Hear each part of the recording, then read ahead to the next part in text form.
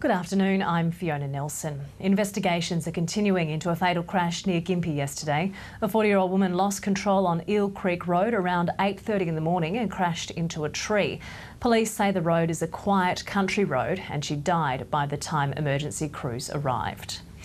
Forecasters are predicting severe weather off the coast of Queensland as Cyclone Sandra whips up seas. The Coast Guard is advising boat owners it's probably best to stick to the creeks this weekend. If you do head out, make sure you're registered and take an emergency beacon with you. The head of the State's Boundaries Commission says voters in Noosa need to vote with their head and not with their heart. The calls come as locals prepare to vote in tomorrow's amalgamation referendum. Commissioner Cole Meng says it's important that voters are informed about their decision, the impact it will have and the costs involved. Polling booths are open tomorrow from 8 a.m. to 6 p.m.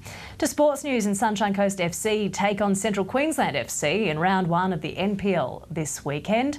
Last season's premiers are taking on an unknown entity in the newly formed CQ side. The two sides face off in Rockhampton at 7 o'clock tomorrow night. Turning to today's weather now, starting with the satellite, a tropical cyclone off Mackay is expected to turn southeast, then move south over the next few days. Across the nation now, showers for Brisbane today, a possible shower for Sydney and Adelaide, sunny skies for Canberra.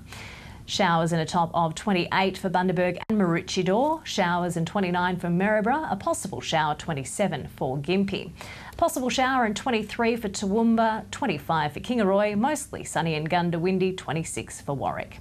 Tomorrow for Maroochydore, a possible shower, a top of 27, the same on Sunday and Monday.